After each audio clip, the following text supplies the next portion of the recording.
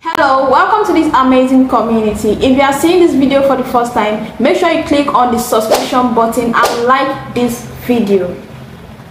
Okay guys, here are the 5 biggest financial thieves I wish I knew earlier. It's so disheartening. Like, you know, there are some things you wish you knew earlier. Maybe your life would have been better, or your life would have been more amazing, or you will have thank yourself for making the decision a very long time ago. But unfortunately, most of us are deprived of this information, and we mostly learn it in our later stage in life. So that's why I'm here to share with you some tips I'm just learning, in which I wish I could have learned long time ago. Stay with me guys, make sure you watch this video till the end. Stay with me, let's go. When I say financial tips, I'm talking about the tips that can make you actually financially successful. I mean, that will make you financially literate. You know, some people actually go to school but they are financially literate. You can go to school, you can be a bookwormer, you can be professionally successful but still be a financial literate. There are a lot of people out there, because if not, how can we have a lot of distinction students out there? You know, I mean first class students, and still find it difficult to make a living, still find it difficult to live a satisfying life, still find it difficult to live their dream life. And you're a distinction student. Being a distinction student means you actually know almost what other student doesn't know. That is why I'm trying to distinguish between between when a person is educationally successful or professionally successful. I'm trying to distinguish it to a person that is a financial literate. That's why you see that some people that don't even have a degree, though might have gone to a college or a secondary school, but they don't really have a degree, but they are successful in financial life. And what is the essence of being in this life if you go to school, spend 4, 5, 6, 8 years and you are still poor? Come on, that's absurd. That is why you need to educate yourself on how to be financially literate, so that you distinguish yourself among the rest, so that even if you graduate from school and you are able to see a collar job, a white collar job that satisfies your interest, you can still be able to make a living. Why? Because you are financially literate. You'll be able to find your way even in the worst economy. Alright, let's start. Number 1, most of the things that actually give birth to more poverty nowadays, despite having lots of educated people around us, is because the poor people buy liabilities. Hey, listen to me. The poor people buy liabilities while the rich people buy assets. If you want to be financially fortified, like you want to be knowledgeable, you want to be fortified financially, you need to first understand how the money works. You need to understand money rules. Money has lots of rules in which you can't even be taught in school. The rich people use their money to buy assets, which give birth to more income for them, while the poor people or middle class people buy liabilities, which eventually wears out or even put them in debt. And most of these poor or middle class people actually do this to impress people that don't even care about them, to impress people that don't fucking care about their life, just to feel among. You see, this is what we are saying. The rich people buy assets. And what are the examples of assets I am talking about? Number 1 example from my own findings is knowledge. Rich people invest in knowledge. You know, knowledge about finances, knowledge about how you can venture into lots of skills. I mean high income skills that is guaranteed to times 5 or 10 times your income. But when you ask a poor or middle class person to invest in knowledge, it will be like, Kenny, you know, It sees it as a big deal because it will sound as if he's gonna waste his money or something, because he doesn't see that knowledge as something that would yield something at the end of the day.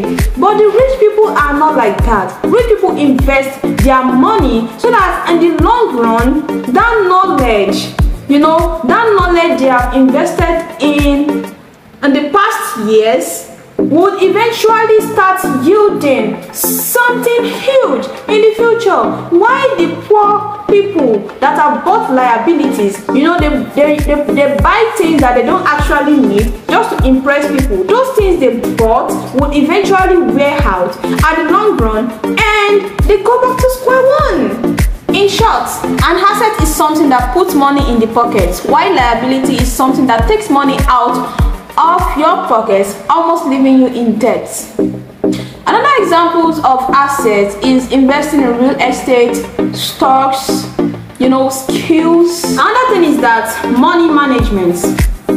The rich people don't really have problem about how to manage money, and that's what keeps them wealthy. Alright, money management in the sense that you should be able to differentiate between the capital you use to invest in a business. And when I talk about capital, I mean the exact amount of money you invested in the business at the beginning. Let's say 50,000 naira. You started the business with 50,000 naira. That is the capital. You must be able to differentiate between the capital you invested at the beginning and your profits and your total net worth, even your personal savings. You shouldn't mix all these things together. More so, when I talk about money management, I mean poor people really have issue about how to manage money. That is why you see majority of people who, for example, someone who won a bet, let's say 20 million naira, because this person has been poor for like ages, decades, and the poor mentality has really affected his thinking and how he would, if he's not careful, if he is not careful, he will spend that 20 million naira, and having won a 20 million naira money, literally you are rich at that moment. At that moment. And if care is not taken, this person that has won 20 million naira, which we tag as a rich person, then can eventually go back to square one. That is, go back to being totally poor. Because if you ask most people, when you see 5 million naira, what are you going to do? Most people will say, most poor-minded people will say, of course I'm gonna get a G-Wagon, of course I'm gonna get a classy shoe or classy bag, classy designer wear. I must take care of myself, I can die tomorrow. That kind of thinking, it really affects the way they manage the money, and lots of people need to be educated with this. Because if not, no matter how rich you are, if you are unable to manage your money, you are eventually going to go back to square one. That is just the fact. Some people have been fortunate to encounter maybe an inheritance, having inherited money, properties, a lot of things like that could have made them rich. But because of their lack of management with money, they spend the money recklessly without a proper written strategy on how to multiply that money. You see, money is just like human. Money is very sensitive. Money is very sensitive in the sense that if you don't manage money properly, it will end up leaving you. Money didn't leave human. Money leave human because of lack of management. Money loves a place where it can be properly managed, multiplied, be productive. Spending recklessly is a very, very red flag for someone, even a a wealthy person to go back to being a poor person. All right, another crucial thing is mindset. Your mindset play a major role in who you become. Yes, mindset is very, very important because the mindset controls the emotion and it wires the way we think. It wires the way we see things. You know, the way the rich people think is actually different from the way poor people think. The rich people always see opportunities in every problem. The rich people see opportunities and solutions in every problem. So if you want to change your life and your situation, you need to see things differently. Let's take a gatesman as an example. A gatesman that was given an opportunity to take over his boss position for just a day, and it was commanded that he can actually do anything he wants, since it's like an offer, like he should make use of the opportunity as he sees it. So this gatesman actually went to his boss office, and immediately he entered, he was like, whoa, this is HC. Like, the first thing he did was to oh my god, this is so funny. He actually took the file on his boss table and used one part of the document to pour groundnut and started eating it. Like, he doesn't even know what the file was. Like, billions of contracts, he just used a sheet of that file to pour groundnut and squeeze it and threw it in the dustbin, take cold water, drank it, and slept off. Can you imagine that? But normally, adult being, they can think like the rich people. The first thing that's supposed to come to his mind is how to take over one of the contracts at that moment. One of the contracts that could have made him a millionaire, because there are actually lots of contracts on the table that has not even been attended to, that was just given to the company. But because of the way he thinks, the way he sees things, the first thing I should do here is to eat and satisfy myself and collect this cool AC and enjoy myself, and he just slept off. Before you know it, his time was off. And alright, yeah, my story, I'm not done with the story. Yeah, the boss was asked to stay at the gate to replace the gatesman. Now, as a learned person, as a financial literate, as a rich person that actually knows how to turn a problem into an opportunity, because he sees that situation as a problem. So he was to be at the gates until the offer ends, and immediately he started thinking, what can he do? I mean, what can he do what kind of opportunity can he create from this scenario?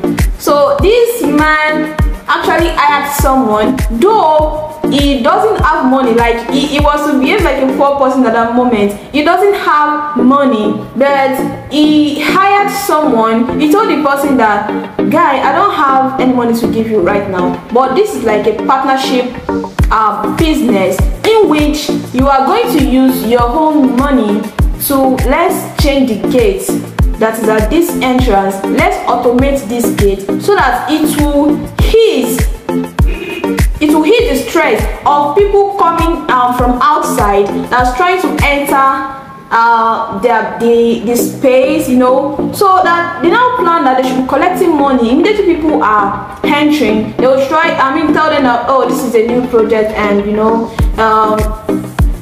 can just, the way they do at the toll gate, something like that. And he actually generated a lot of money at that moment. Guys, he generated a lot of money. How many people could have thought of this? Like, even if it was you, or it were you, would you have think of such a thing? Don't let us deceive ourselves. So from now, please, let's change our mindset. And please, some people still don't believe making money online is not possible in this 21st century. If you are part of those people, I would advise you should change your mindset. Please change your mindset. You know, mindset affect a lot of things that even if you are given a big opportunity, you feel like, oh, I can't make it. Like, even without starting, you will have concluded that you can't make it, or you can't generate money from this thing, all because your brother is not doing it or your sister is not doing it, or you just feel like generally making money online is a scam, which is a lie. Though truthfully, there are a lot of scammers out there that are scamming people all over the places. It's not only in Nigeria that we have scammers. Don't deceive yourselves. It's not only in Nigeria. We have in America, we have in Russia, we have you know, all these intelligent people that are trying to scam people. I know that. But regardless of that, there are actually bountiful opportunities out there. There are lots of opportunities out there you can use to make money online. So please don't be deceived. If you the opportunity to see an opportunity, okay, maybe you found an online business, and you know, just make a research on it and believe in yourself that you can do it, even if you have not started yet. Yes, there is this quote that you get rich right from your mind before you get rich in reality. Yes, human beings get rich right from their mind before they get rich in reality. It's just like I am now. Like, I'm already thinking how I can achieve a goal of 5 years, how I can achieve it in you know, 6 months. That means I'm thinking ahead. Even though I haven't started that thing, I'm already thinking of how to be successful at it. Something that's supposed to take 3 years or 2 years, I'm already thinking of how to fast track it and make it in 6 months, which is possible because I believe it is. So that is the work of a mindset. And in conclusion, if you have a poor mindset, it will be very, very hard to progress, because you will always see every opportunity as an obstacle. You will always see opportunities as an obstacle. Your eyes will be so close that you won't even be able to see you won't even be able to differentiate between real opportunities and the fake ones. So take note of that. All right, the rich people take risk a lot of risk that is actually invisible to most people, because it is only when we see the result of that risk that we clap our hands. We don't know what actually happened behind the scenes. You see, every billionaires out there have once risked their millions before they could get to that stage. Every billionaires out there have once risked their millions before they could become a billionaire. And every average person out there who just become a millionaire have once risked their thousands of money to get to where they are. So please stop seeing risk as a big deal. Risk is just part of life. Yeah, like is normal thing, is like rule of life. Like it's like something you must do for you to attain something. It's like a ladder you must climb before you get to your destination. Risk is necessary. You know, this thing always draw people back. Like, most of my students will say, yeah, I have risked a lot of things. I have lost money in crypto. I have been scammed. I have been duped. Forget about it. If I tell you my own experience, you will actually pity me, because see, it's maybe because your friends are not open to you, or people are not open to you. That's why you don't know what is actually happening out there. Those people that you are looking at and you feel like, oh, they are perfect, they are actually going through some things. I have been scammed before, I have been duped before, I have lost money in crypto before. But still, you know, I was shocked at some point, like, oh my god, my hard-earned money. But I have to keep moving. I have to keep going. So risk is actually necessary, and because you have been scammed before, don't let it draw you back. It's normal. We are human beings. We are emotional. Immediately you encounter an obstacle or you were being duped of something, you can take a break. Taking a break is part of life. Taking a break doesn't mean you are handling things, right? You just want to give yourself time to, to balance. All right. So when you finally balance, try to stand back. Don't zero your mind that at this junction I am not risking a damn anymore. No, don't do that. Do not do that. You see, the moment a man stops trying, that is when failure sets in. Failure awaits every human being and is waiting for us to make mistakes. And immediately you make mistakes and you just conclude and just give up that what? Every opportunity out there is a scam. You see, you will end up being a jack or something. Like you won't even leave a spot. You will be in one spot, you'll be comfortable in your comfort zone, and you won't be able to take risks so that you can move higher. So that's another crucial point. Learn to take risk and normalize taking risk. Normalize taking risk. Yeah, if I knew this earlier, I would have taken lots of risks, lots of opportunities I've met back then, because I was scared, and it actually draws me back. But now it's part of my life. Taking risk is part of my life. So far I'm sure this thing is legit. Why would I? The last very thing I would like to address is that be careful of who you take advice from. It's not everything you see on social media that are real. That is why I said before you venture into anything, make sure it is legit and do your own research. Alright? If you want to be a rich person, you shouldn't take advice from someone that is poor, even if it is your mother. Yeah. The advice sounds insane, but it is actually the fact. Do not take financial advice from anybody if the person is not living according to what he says. Do not take financial advice from them if they are poor. You can only take financial advice from someone that is rich, because the person is already living by its words. Because you can't tell me to take relationship advice from someone that is single, because if your motivation, if your advice actually work, for crying out loud, why are you single? Dude, you can't be single and want to advise me on my relationship. It can't work. Because no, what kind of advice do you expect from them? What kind of advice do you expect from someone that is poor, advising you financially? Someone that is single, advising you in a relationship. Someone that is not married yet, that is advising you on how to live your married life. A lot of things just to compare and contrast. So that's why you should be careful of people you take advice from.